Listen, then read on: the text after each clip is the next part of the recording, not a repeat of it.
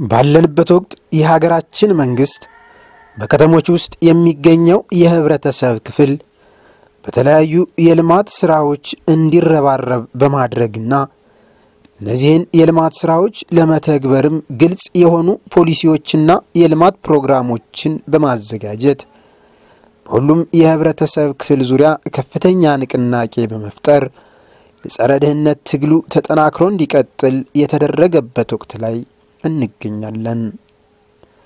እዚህ ተግባር ተሳታፊ ከሆኑት ከተሞች መካከል የመራዊ ከተማ አንዷ ናት። መራዊ ከተማ በአማራ ብሔራዊ ክልላዊ መንግስት በምዕራብ ጎጃም ዞን ከባህር ዳር አዲስ አበባ በሚወስደው የአስፓልት መስመር በ36 ኪሎ ሜትር ርቀት ላይ ትገኛለች። ከተማዋ የተመሰረተችው በ1934 ዓመተ ምህረት በፊታውራሪ አድማሱ ኢማም የግዛት ዘመን ሲሆን ከ1937 ዓመተ ምህረት ጀምሮ የሜጫ ወረዳ ዋና ከተማ በመሆን እያገለገለች ትገኛለች።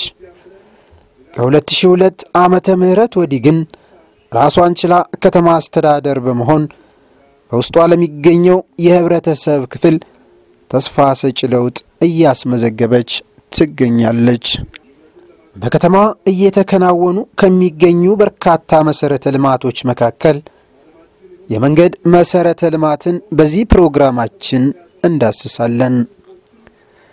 የመራዊ ከተማ በሰሜን ሜጫ ወረዳ ከሚገኙ ሁሉም ቀበሌዎች በቀላሉ የሚያስተሳስር መንገድ ከመኖሩ በተጨማሪ በከተማዋ ውስጥም በርካታ ኪሎ ሜትር የውስጥ ለውስጥ መንገድ ይገኝበታል።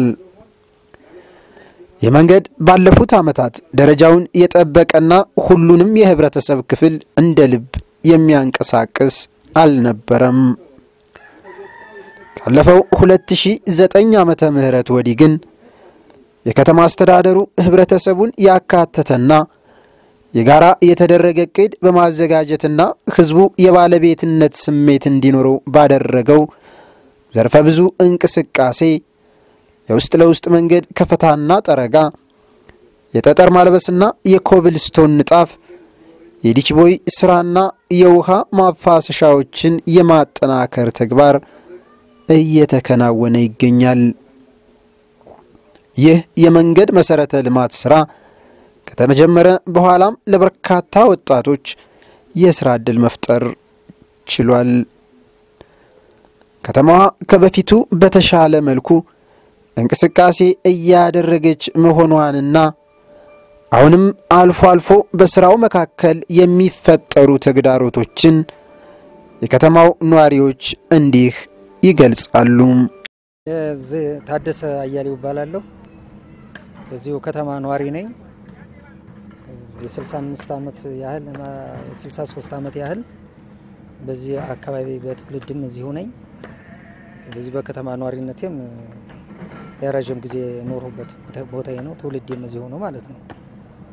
እና መንገዱ ያውን እየተሰራ ያለው መንገድ በጣም ለህዝባችንና ለከተማችን በጣም ብዙ ጠቀሜታ አለው።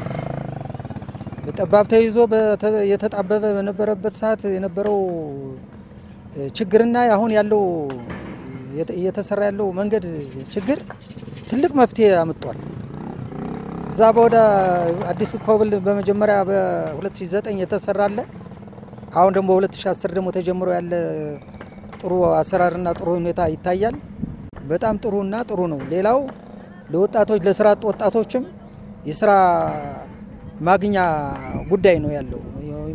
ፈላጊዎች በዚህ ተሰማርተው ኮብል ይሰራሉ። ይሄንን ስራ ላይ እነሱ ናቸው የሚሰሩት። እንደውም በ2009 በጣም ሞራልና ድጋፍ ተሰጣቸው ነበርና በከተማችን ላይ አሁን የሚታየውና ቀደም ሲል የነበረው በጣም ከፍተኛ ሰማይና ምድር ነው ልዩነቱ። ማንንም ለዚህ ከተማ የሚያስብላት አልነበረም። አሁን ግን መዘጋጃ ቤቱን በጣም በራሷ አምኖና ተማምኖ በሰፊው እየሰራ ለዚቻ ከተማ ልማት በሰፊው እየሰራ ነው የምናየው እና በጣም ደስ የሚል ሁኔታ ነው የሚታየው። ለወደፊቱም ብዙ ስራዎች ይኖሩታል ብያ ገምታለሁ።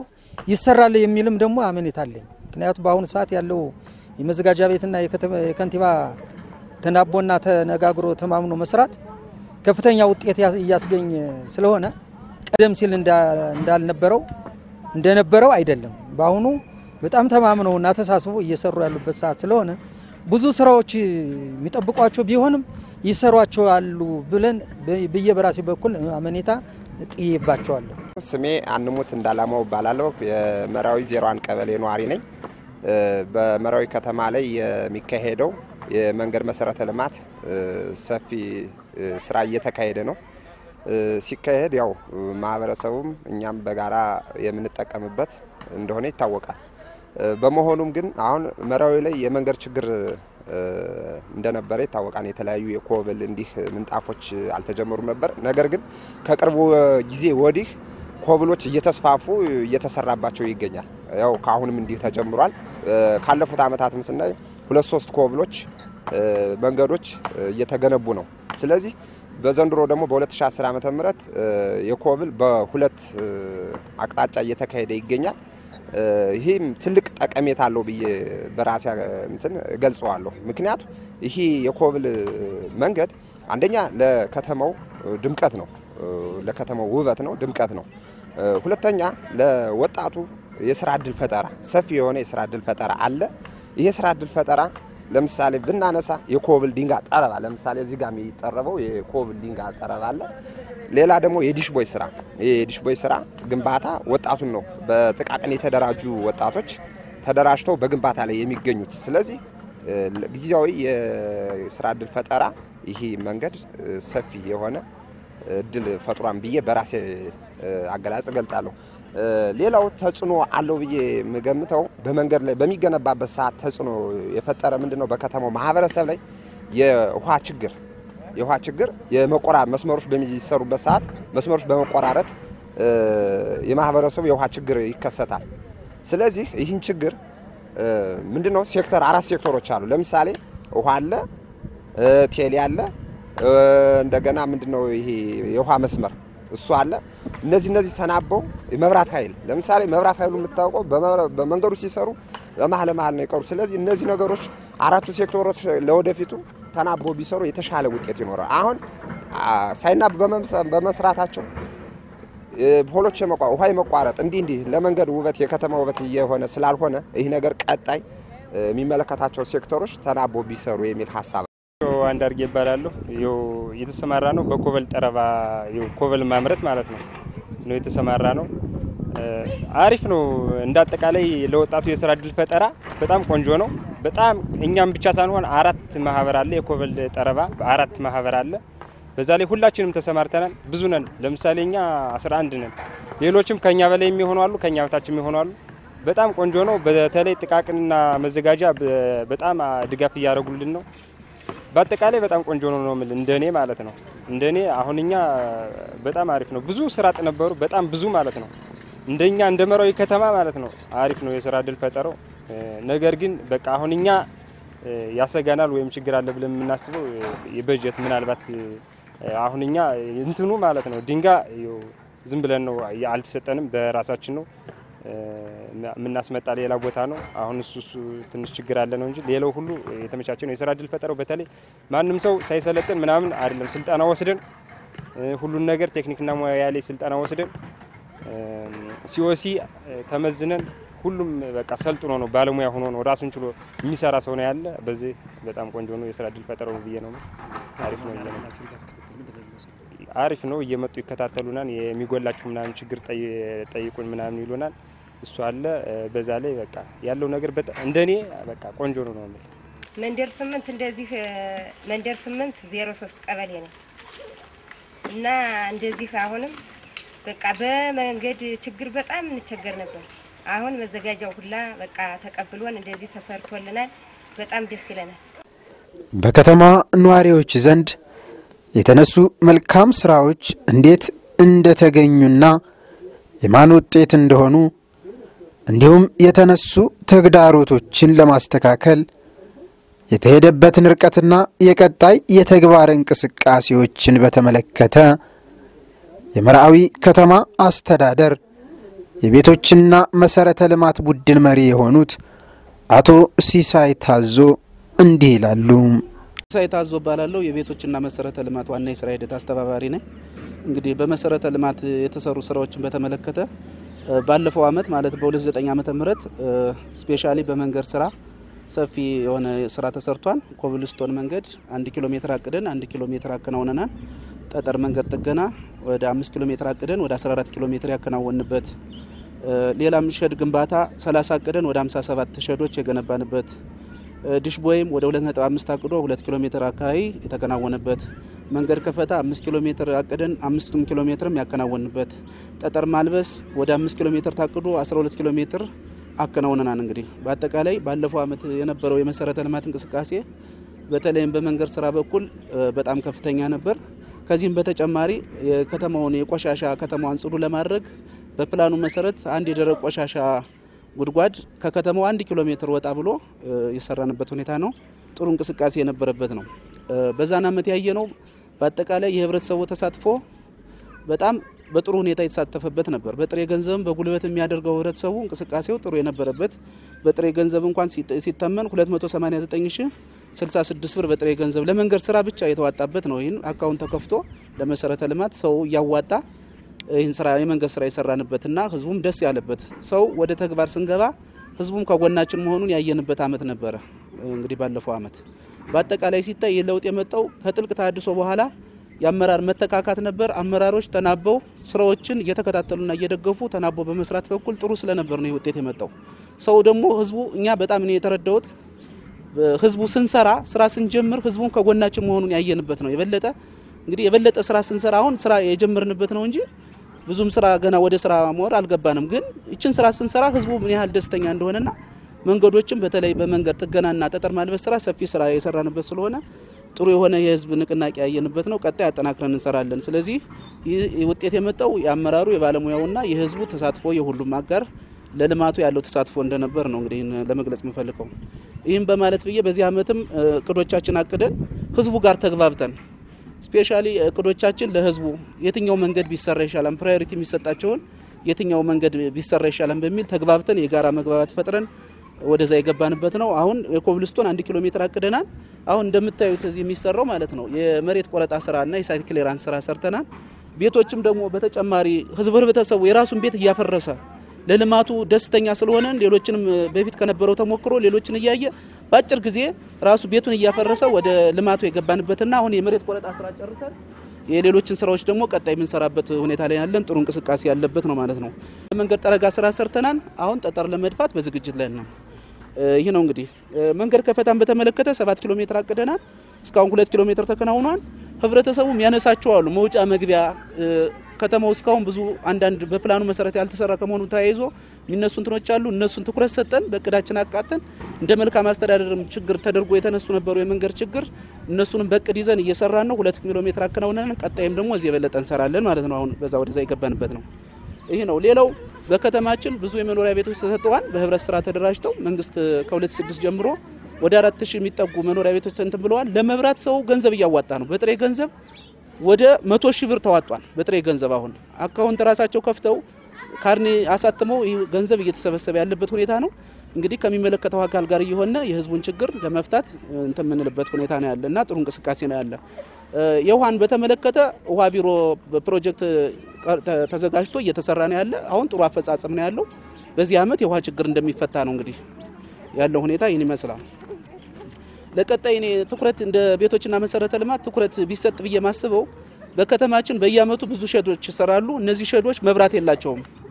ስለዚህ ወጣቶችን ወደ ስራ ለማስገባት በመብራት ችግር እየተቸገረነ ስለሆነ የሚመለከተው አካል ትኩረት ቢሰጠው።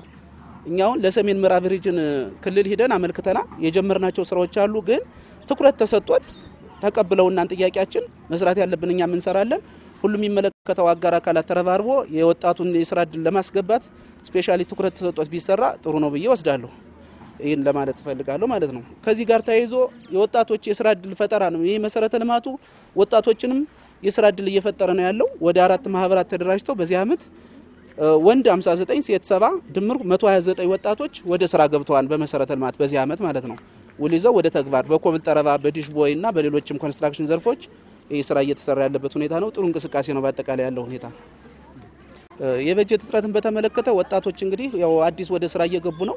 መመሪያው በሚፈቅደው መንግስት እነዚህ ልጆች ግንዛቤም እየፈጠርንና አቅማቸውን በመደገፍ አመራሩ ትኩረት ሰጥቶ ለቀጣይ ችግሮች ካሉ እነሱን እያስተካከልን የምንሄድበት ሁኔታ ይፈጠራል ብዬ አስባለሁ።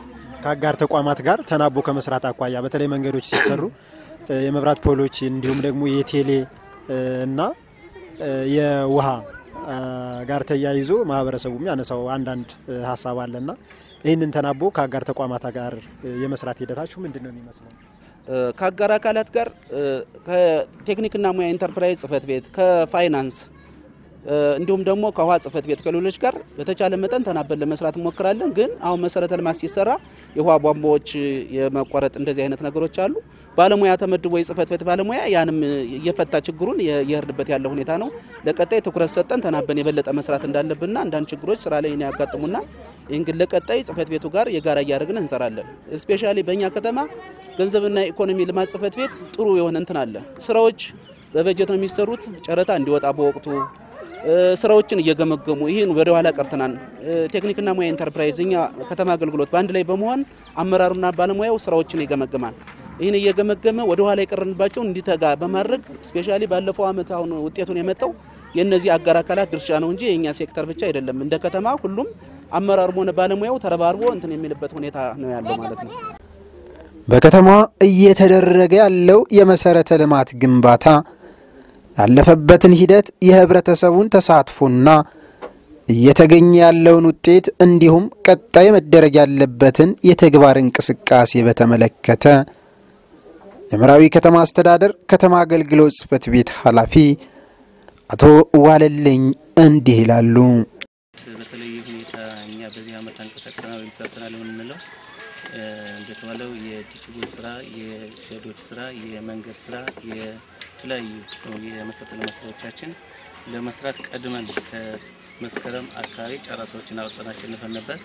ነገር ግን መንግስት አሁን ባወጣው የወጣቶችን የስራ ዕድል ፈጠራ መሰረት ያደረገ መመሪያ አዳዲስ ኢንተርፕራይዞች ተፈጥረው እነሱን በማሰማራት በቀጥታ ስራችን ፈጥነን ጊዜ የለኝም መንፈስ ወደ ተግባር ገብተን ያንቀሳቀስን ያለንበት ሁኔታ አለ። በተጨባጭም ያለን በጀት ሙሉ በሙሉ እየተጠቀምነ ስራዎቻችን ጊዜ ሳንጠብቅ ቀድመን በመጨረስበት ሰዓት ህብረተሰቡም በተሰራው ስራ እርካታ በማግኘት በየአካባቢው የመነሳሳትና የገንዘብ ድጋፍ ከመንግስት ጎን ተሰልፎ የተለያዩ ስራዎችን ሰርቶ ውጤት ለማስመዝገብ የሚያደርግበትና አመራሩም ከጎኑ እንዳይለይ ግፊት የሚደረግበት ከዚህ በፊት ከነበረው በላይ በዚህ አመት የተሰሩ ስራዎችን መነሻ በማድረግና በመመልከት እኛ ከመንቀሳቀሰው ራሱ ህብረተሰቡ ቀስቃሽ እየሆነ የመጣበት ሰዓት እንደሆነ ነው ምክንያት እንደረዳው ሰሩ ስራዎች እንደ ሚዲያ ጅመን እኛ አሁን እያሰብን ያለንበት ስራዎች ከዚህ በፊት ከነበረው ሙሉ አመኔታ ልናገኝበት የቻልንበት ሁኔታ ምንድነው? ስራዎቻችን በእቅዶቻችን ላይ ከበፊት ስንግባባ እቅዱ ጥሩ ነው፣ ነገር ግን ተፈጻሚ ሊሆንልን አይችልም የሚል መጠራጠር እምነት ስለነበራቸው ነገር ያንን ስራ ወደ ተግባር አስገብተንና ስራውን ተሰርቶ ሲመለከቱ እውነትም መንግስት አለ፣ እውነትም የታቀደው እቅድ ተግባራዊ ይሆናል የሚል ሀሳብ ይዞ እየተንቀሳቀሱ ያለበት ሁኔታ አለ። በአጭር ጊዜ ደግሞ ህብረተሰቡን የተሰሩ ስራዎችን በተደራጀ መንገድ አቅርበን ለህብረተሰቡን በማስጎብኘትና በማስፈተሽ የበለጠ ከጎናችን እንዲሰለፍ የሚያደርግበት ሁኔታ እንዳለ በዚሁ አጋጣሚ ለመግለጽ ነው ሞከር። ይህን በአጭር ጊዜ ውስጥ የንቅናቄ መድረክ ፈጥረን የተሻለ አሁንም ግለቱን ጠብቆ የሚሄድበት ሁኔታ እናመቻቻለን የሚል እምነት አለ። እኛ አብዛኛውን በእኛ በጀት የተጠቀምነው ቢሆንም ህብረተሰቡ መንገዱ ለኔ ነው ወይም ደግሞ ማንኛውም የልማት ስራ ለኔ ነው የሚል እምነት እንዲይዝ የሀቅሙን እንዲደግፍ የማድረግ ስራ እያንቀሳቀስን እየሰራንበት ያለ ሁኔታ አለ። ውስጥ ለውስጥ የተሰሩ አሁን ከ135,000 ብር በላይ ህብረተሰቡ እያሰባሰበ እኛ ሳንቀሳቀሰው ማለት ነው በተመደቡ በጀቶቻችን ውጤቱን ሲመለከት በራሱ እያዋጣ ውስጥ ለውስጥ ያሉ መንገዶችን እንዲሰራለት ጥያቄ እያቀረበ እኛም ካቀረቡት ገንዘብ በተጨማሪ ያሉትን የማሽነሪ ወጪዎች ተጨማሪ ጋራጋንቲ ወይም ሬዳሽ የሚጨመሩ ነገሮች ካሉ እየጨመርነ ምላሽ እየሰጠንበት ያለ ሁኔታ አለ። አሁንም እዚሁ ያለን በተለያየ አቅጣጫ እየደወሉ በተለያዩ ሰፈሮች ግቡልን የሚል አስተሳሰብ አለ። ግለቱን ከዚህ የበለጠ አፋፍመን እንቀጥላለን የሚል እምነት በከተማችን የመሰረተ ልማት አውታር ለመዘርጋት የተጀመረ ቢሆንም መብራትና ውሃ ግን የህዝቡን ፍላጎት በበቂ ሁኔታ የሚያረካ አይደለም። ጥራትና ስፋት ያለው ማህበራዊ አገልግሎት በማግኘት ረገድም ጉድለቶች ይስተዋላሉ። ከዚህ በላይ ለወጣቶች በቂ የመዝናኛ ማዕከል፣ ስፖርት ማዘውተሪያ ቦታ ለመኖር የደረቅ ቆሻሻ አወጋገድና አያያዝ ስርዓታችን አለማደግ መሰረተ ልማቶችን ከአጋር ተቋማት ጋር ተናቦ ለመስራት ከብዙ በጥቂቱ አሁንም የህብረተሰቡ ጥያቄዎች ናቸው። እነዚህን ጥያቄዎች ለመፍታት እንዲቻል በመንግስት የተቀረጸውን የከተማ ልማት ፖሊሲ በተናጠል ሳይሆን በቅንጅት መስራት ይጠበቅብናል መልእክታችን ነው።